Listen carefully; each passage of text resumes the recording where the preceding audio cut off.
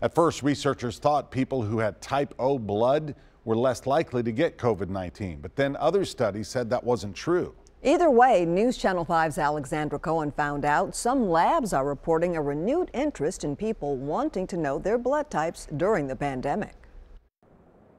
At Vanderbilt, Dr. Garrett Booth has been busy researching COVID-19. He's looking into convalescent plasma treatment in addition to COVID-19's connection with autoimmune diseases. But coronavirus is a sticky wicket, and a lot of things that normally occur with seasonal colds are not happening with coronavirus, including the very obvious increased morbidity and mortality. Dr. Booth says he's aware of the studies that reveal some people with O blood types are less likely to get COVID-19. However, there are other studies that say that's not the case. It can be maddening for physicians, for scientists, and for the lay public alike to hear competing narratives within the medical literature.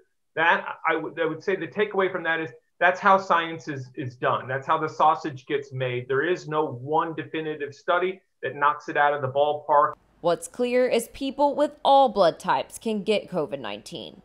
As of today, the most important takeaway is there's no clinical utility in knowing your blood type in determining risk of acquisition or spread of coronavirus. At any lab test now, they're seeing an uptick in people wanting to know their blood types right now. I talked to a spokesperson with the American Red Cross, and they said when people come in to donate blood, a lot of them are curious if they have COVID-19 antibodies. At the end of the day, more research needs to be done. So this is just something that we're going to continue to build and learn on. Reporting in Nashville, Alexandra Cohen, News Channel 5.